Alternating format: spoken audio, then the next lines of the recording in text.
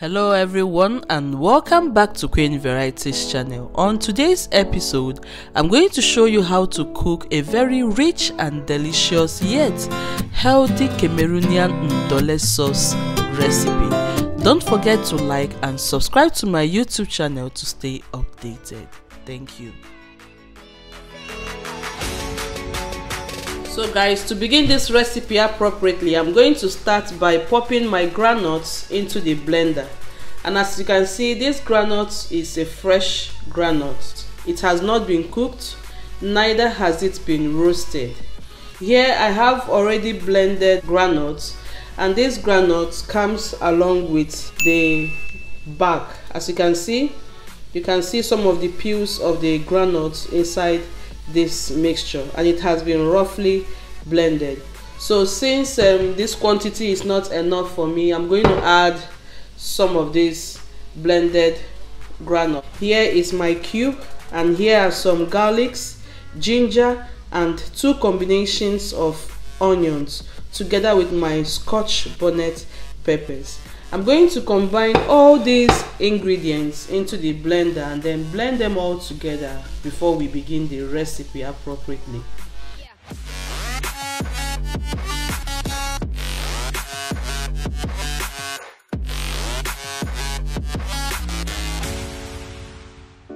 After adding all the ingredients into a blender, I'm going to pour in some quantity of water to enable the blending process to go easily.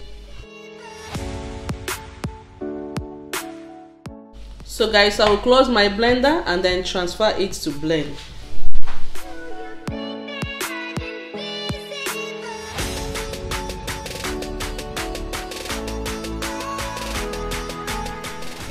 At this stage guys, I'm done with blending my groundnuts, and right now I've poured them right into the pot. As you can see, it's cooking. Now I'm going to pour the last segment of the groundnuts, the water I used to rinse the blender, into the pot.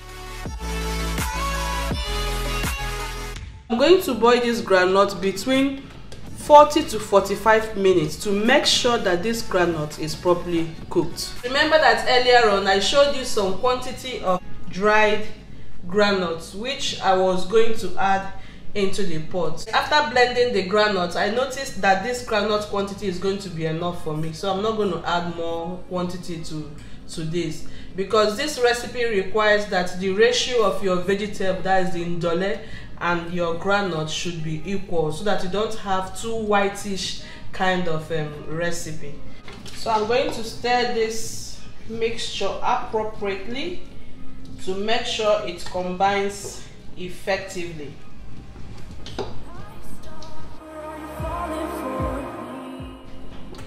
Guys, I had to cover my pot because as you can see, I'm having a lot of splashes and it's going to mess up my kitchen surface. All I have here is just my water and my stockfish. No spices, no salt at all. In fact, this stockfish contains some salt content, so you have to be very careful when you're applying salt to this recipe. So far so good. I've been boiling this for about 20 minutes now. Actually guys, today is my very first time of making this recipe and I'm super excited. During the Christmas 2018, my husband took me to his friend's house. And guess what guys? Coincidentally, his friend's wife prepared this recipe. I want to specially dedicate this recipe to my special friend Harriet, because today I am making her recipe, though I'm adding a little twist to it. So here you can see my Cameroonian Ndole. This is the star of the dish, this ndole and the groundnuts. These 2 ingredients are the star of the dish. So here you must make sure that if you want to prepare this recipe, that the bitter leaf you will be using must be this ndole.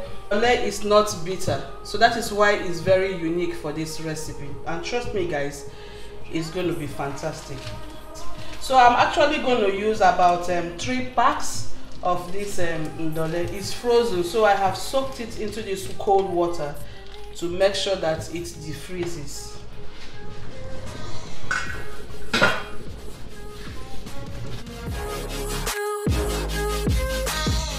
As you you can see, guys, it looks a little bit watery. That is because I added some little hot water while the cooking process was taking place, so that this will cook appropriately. So I'll still continue cooking, guys. What you can see boiling on fire is my shake. So I'm boiling it for about 15 minutes to eliminate all those yama that comes with it. So if I should open the pot right now for you to see, you can notice some whitish substances that are around the surface of the shake. Usually this European shake always come with some of these things. So I'm boiling it for 15 minutes so that I will eliminate that water. As you can see right now, guys, I have already rinsed out the liquid out of the shake. So right now I'm going to add some spices into the meat to boost the flavors of the meats. I'm using the beef that has what we call the tozo. It has this unique taste that comes with it. This is not fat, guys. I'll just toss in some little onions, some tuna cubes, a small pinch of black pepper,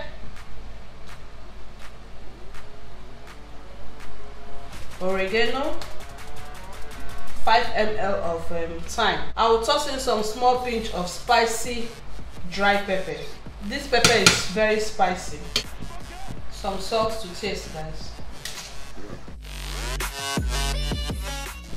So guys, mix it appropriately and then cover the pot to cook. You will gradually notice that the beef will release some moisture that comes along with it while you wash it into the pot. So you don't actually need water while steaming your beef. And remember that the shake has already been steamed for some time. I don't want it too soft. So I'm going to cook this down for about 15 minutes.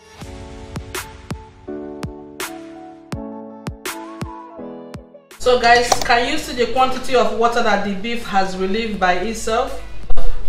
This is why I recommend that you do not add water while steaming your beef, because usually, because you washed your beef, it comes with some moisture with it. So all you have to do is just to place your beef on fire and then spice it up, and that's it.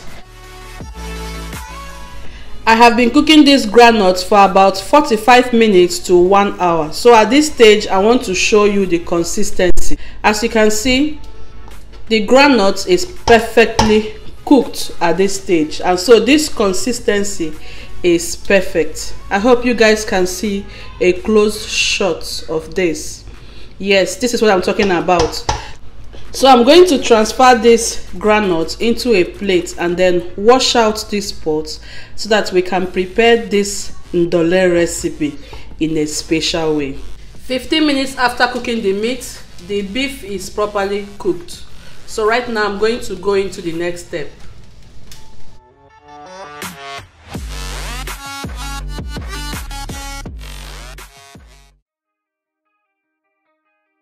So guys, we are actually in the last segment of combining all ingredients to make our Cameroonian Ndole a perfect recipe. There are two main ways of making this recipe. The first method is the frying method, but unfortunately I'm not going to use the frying method.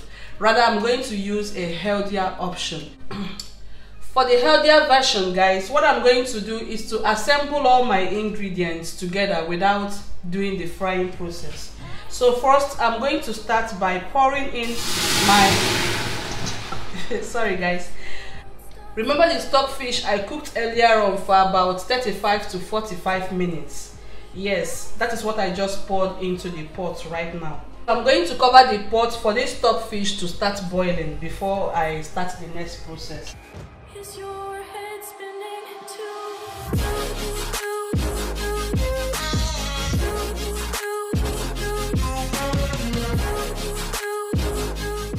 So now I'm going to pour the beef stock inside it. So I just poured in my beef inside the pot. I'm rinsing the beef pot with some little quantity of water, guys. Remember that all ingredients for this recipe has been cooked down appropriately. So I'm just going to combine everything and then bring down the pot. So while I have that there, I'm going to pour the groundnuts, the cooked groundnuts, step by step into the pot and mix everything appropriately. Does your world stop spinning? Does your And for this sauce, you don't need too much quantity of water inside it, so you have to watch out for that. Yes. The aroma is so golden, guys. Oh, shit.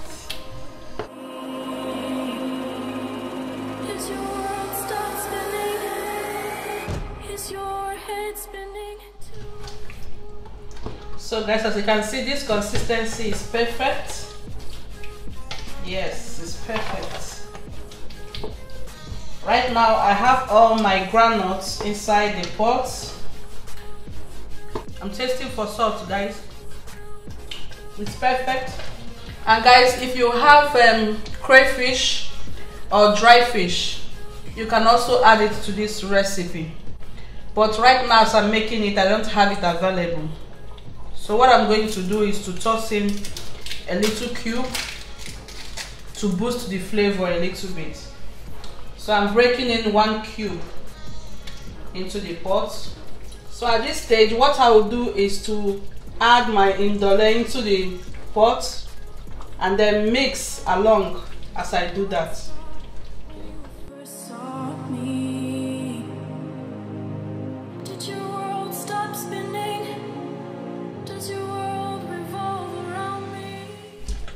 You have to make sure you combine the pot appropriately. That way you will be able to know the quantity of the ndole you should incorporate into the pot.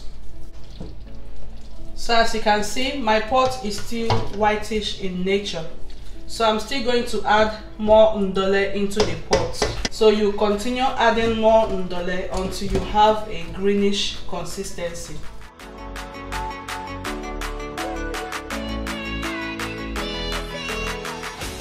So guys, I still have a little whitish appearance, so I'm going to still add more ndole into the pot. Remember, I showed you 3 packs earlier on, so I'm using virtually all the 3 packs.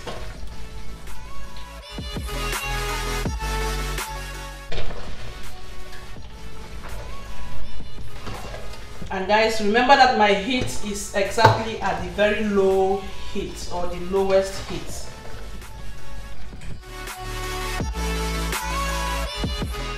So guys, I'm going to pour in my vegetable oil into the pot so that this will cook alongside with the vegetables. Actually, the Cameroonians use a lot of oil for this sauce. So I'm going to pour in oil as much as possible.